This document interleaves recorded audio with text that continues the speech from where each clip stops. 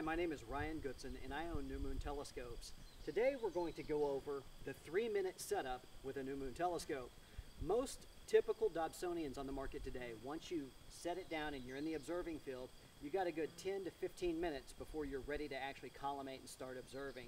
With a New Moon telescope, one thing that's really unique to our telescopes, you set your telescope down, you're ready to go in just a few minutes. We're going to go over that by showing you first, we have the collapsible truss system.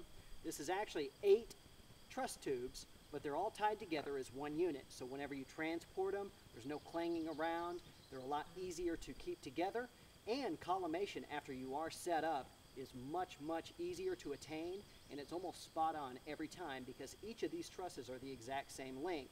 So once we expand this truss, we'll set it on top of the mirror box. Another thing we do a little bit differently is on top of the mirror box, we use a Formica because Formica is an extremely durable material and you can slide these aluminum fasteners on it no problem without worrying about eroding wood or anything like that away.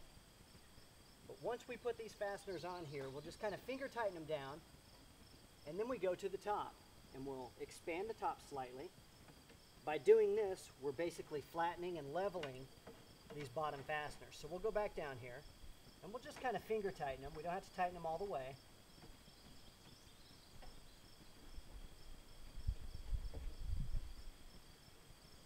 If you'll also notice on the New Moon telescopes, we use a premium wood finish on all of our telescopes that we build. Hopefully you can see from the picture, and if you cannot, please go to our website at www.newmoontelescopes.com where you can see up-close pictures and customer testimonials. So from here we'll put the upper cage on. We've got one slot there, we've got a second slot there, and then we'll go over to this side and we'll do our last two.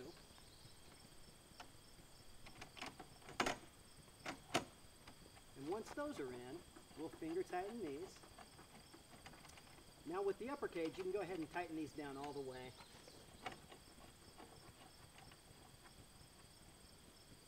Once these are completely snug, we'll actually go back down to the mirror box where we'll tighten those.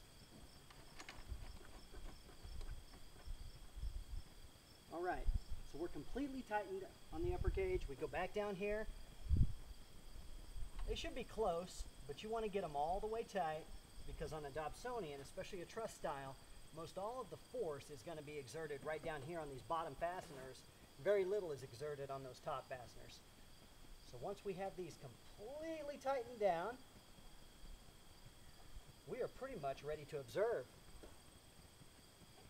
And as you can see, a New Moon telescope also exhibits perfect balance. But from here, we would go and we would collimate our telescope. That takes another minute, minute and a half. And from there, we're going to observe all night long. It's a beautiful thing. Thank you so much for watching.